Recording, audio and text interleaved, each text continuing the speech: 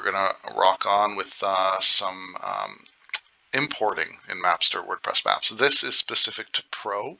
I believe we have some other stuff to help you with importing in the basic free version. But if you need to import like a very large file, like probably over 100 features, or if you need to do a bunch of conditional stuff on importing, like if you want to set values or set titles, categories, just stuff that you don't really, just to make your importing life a little easier, you're going to want the Pro because it's a lot more robust and it just has a ton more features. And it is it's more than a bit complicated. It's complex, and you may want to use it in combination with mass editing, but we're going to dig through a couple of the features here today so you kind of get a feel for what's going on and how to play with it.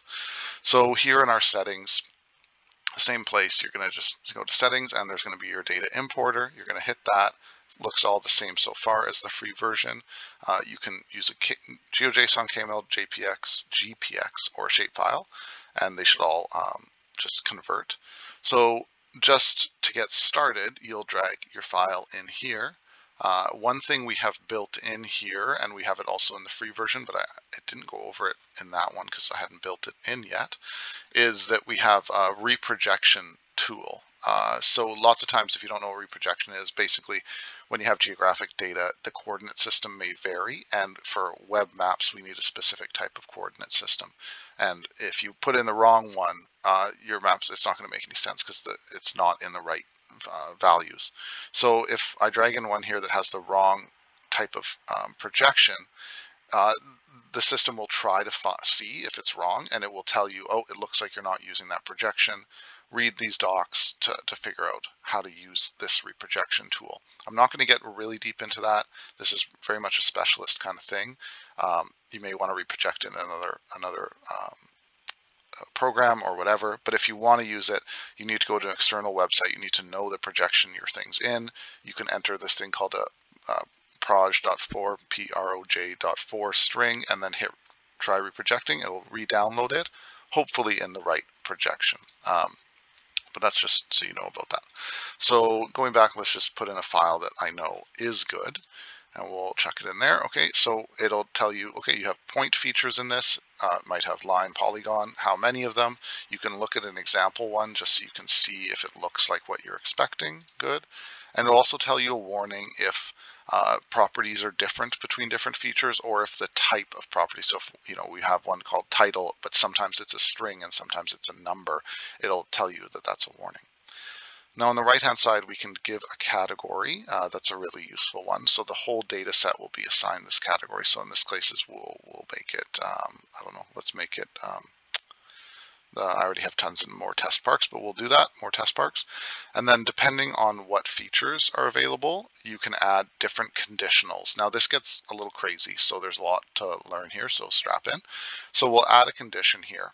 Now the idea of a condition is that it's basically, you're telling it, if certain things are true about this feature, then style it certain ways or import it in certain ways.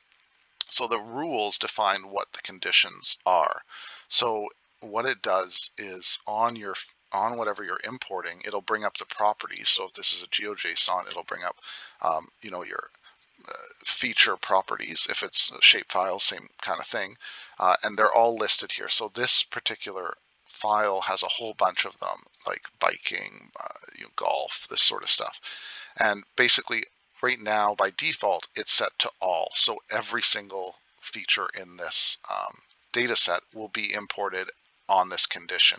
Now, if I set it to like, oh, camping has to be N, then every feature that has the camping set to N, this condition would apply to it. And if I wanted to make another one, I would make another condition.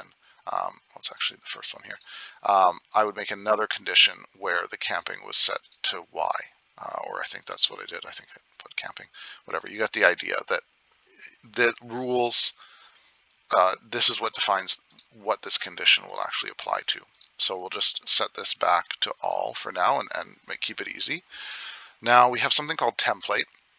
The idea here is that you may already have made, rather than having to like manually go through and like add all this information about like what's the style going to look like and all this stuff, you may have already made a point or a location over here in your maps that looks like what you want these to look like, or what you want them to be according to the rules that you set.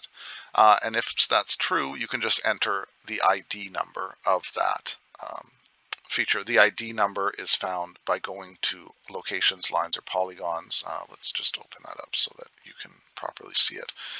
And we will check it out. Ignore this error message, best to ignore. And hop in locations, and far on the right here, you'll see the ID number. So if one of these looks like the one I want, then I'll grab this ID number and stick it in here. So I would just put 7304. Cool.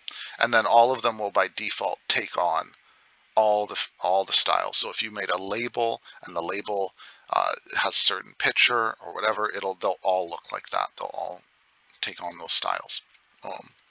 So that really speeds it up if you want to make one that's the type you want, and then just import them all and make them all look like that. That's a really good way to do it. Or make one for each, condition, so to speak. Now we get into the heavy stuff. We get into properties. So this is actually like you're getting into the guts of our plugin here, and you're seeing like the very specific like fields that each thing has. Now we're on the most complex one here with points, but if we just go to polygons instead, it's a little bit simpler to look at this and not be overwhelmed.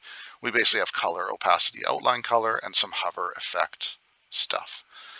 So now you can set this. The first one is post title. That's common to every one of them, and that's just so you can easily, so when you come here, you don't have to deal with this 0.6, 0.3, because this is what it'll default import the titles as, but it doesn't really help you much to figure out what one you're looking at.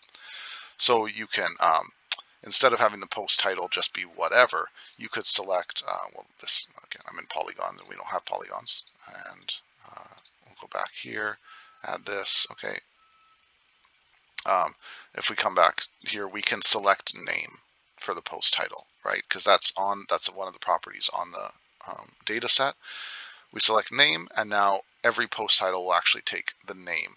Or I could literally put in like this is the title, and then every single feature will have this is the title as its title. So that's not super helpful with the post title, but let's say you wanted every single feature to have like a border, like a circle radius of 15. You could just put it in right there instead of having to go through them all one by one or mass edit them later. So there's quite a lot here. I'm not going to go through them all. There's just tons, and you kind of have to get deep into the plugin if you really want to use this feature. But for heavy specialists, heavy users, this might be useful. Now for pop-up, we have similar things to the properties. It's just another version of that, which is just that every feature has basically two sets of fields. One is its styling properties, and the other is its pop-up properties. So here you would set, it tries to give you a hint of what the value should be. So for instance, enable pop-up by default is set to 0 because 0 is false. So you would set this to 1 if you wanted to turn it to true. That's a little bit tough to, again, this is really the guts of the plugin, so it's a little hard. I'll give you some hints on how to do this a slightly different way if you don't want to get into this stuff.